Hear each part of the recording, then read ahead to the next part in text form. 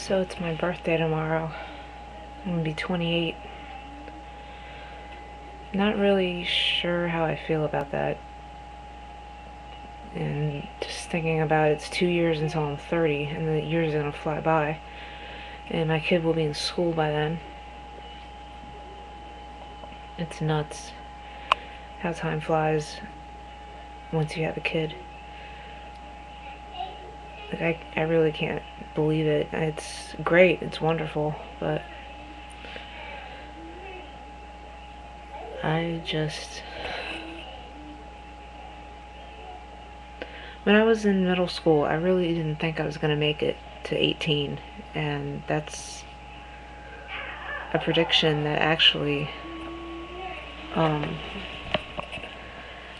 almost came true when I was 17. I've talked about this a lot in other places, but I had mono when I was 17 that was so bad. I was having multiple organ failure, and I was semi-comatose.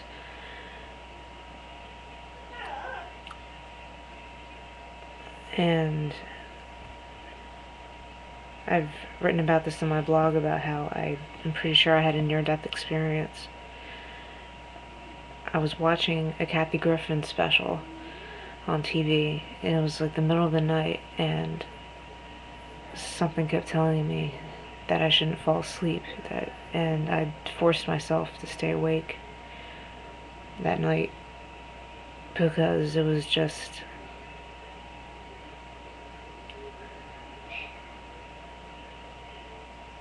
It was, I don't even know, because I don't remember much. It was a week that I don't remember much of anything because I was so sick. I sit down and try to remember events that took place. I know a couple of friends from school, one guy, one girl.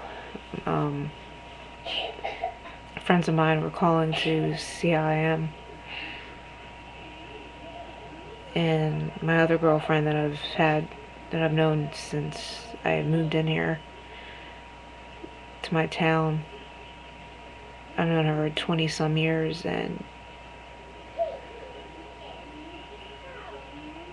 it was a scary experience, but that's not what my birthday is really about. It's like an anniversary of, it's like the 10-year anniversary almost, right now the 11th anniversary of when I had mono and didn't die, pretty much. So,